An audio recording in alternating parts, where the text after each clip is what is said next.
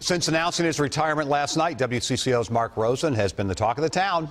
He's not planning on leaving TV for a few more months, but we're having a pretty fun, heartfelt trip down memory lane right now.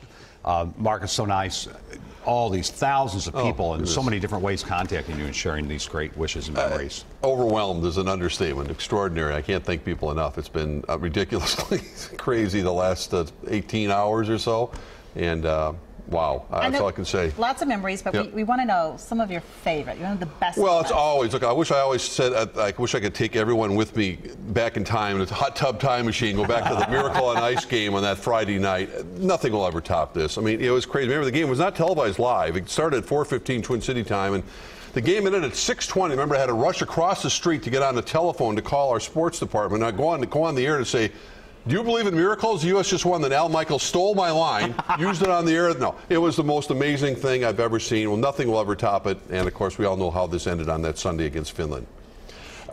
And what about those Minnesota Twins? You know, I came back on the team charter in 1987 after they beat the Detroit Tigers. And no one expected this on the team, from Kirby and Herbeck and Laudner, all the guys, Gaetti. Walking into the Metrodome that night, the roar from that crowd was something I got goosebumps thinking about it right now. Had nothing to do with the game. The fact that the Twins beat the Tigers, they're on the way to the World Series. We know they never lost a home game during any of this. But that moment when we walked into the Metrodome was something to behold. And I think everyone, all the Twins players to this day talk about that almost more than the games that they played. How fun. Yeah, it was cool. You've interviewed just about every Minnesota sports star, other athletes as well. I love when we're hanging out, how viewers get starstruck when they come up to talk to you. Oh, yeah, right. Who has left you starstruck?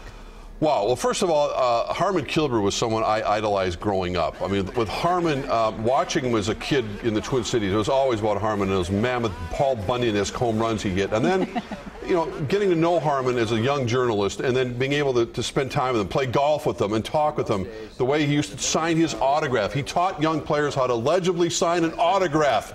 And Harmon was class personified. Really my favorite guy in terms of just everything he stood for, the one and only Harmon Killebrew.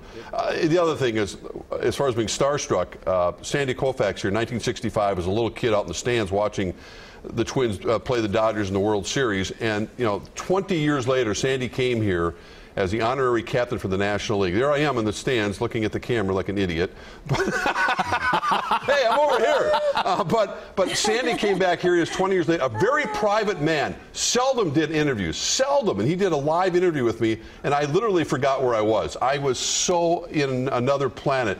I still to this day can't believe I was able to interview Sandy Koufax, and they used to say the left arm of God, and he had it. He signed a couple baseballs for me. Nice. Tops the charts. Absolutely. How fun. Yeah, good And stuff. Harmon was just a gentleman. He's just a good person, besides being a fabulous baseball player. Absolutely. Just, again, the perfect gentleman, and players always respected Harmon for all those right reasons. Well, we are enjoying memory lane with you. Okay, yes. We've got a few more to go. Okay. Yes, we do. Thanks, you guys. And Rosie, if you have second thoughts and you want to stick around, we're good with that, too. I'm good. I'm good right now. Thank you. Would you come out of retirement? So many athletes do.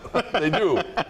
Yeah, Brett Favre did a few times. Yeah. You broke that story. That was fun. Another one. Yeah, there you go. Hey, speaking of coming out